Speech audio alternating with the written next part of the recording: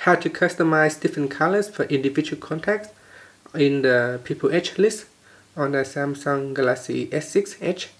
So this color also affects the light that shine, that display on the side here. First, let's press on the home key to go back to the home screen. Then tap on apps, tap on settings, then tap on Edge screen, then tap on People Edge. From here, tap on My People. On the side here, there are colors indicator. So tap on the dot. Let's say this one here, and you can choose a different color. So there's a cyan color here. Let's say I choose that color. That's how you can change the different colors. So you can go through your other contacts and change the color if you wanted to. And once you're happy with the colors, let's say that that person calls you, you can see the light comes up with that color as well.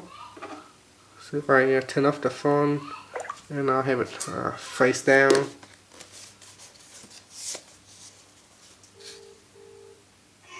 you can see that light colors come up. You can see that kind of like blue-green colors comes up. And that's pretty much it. Thanks for watching this video.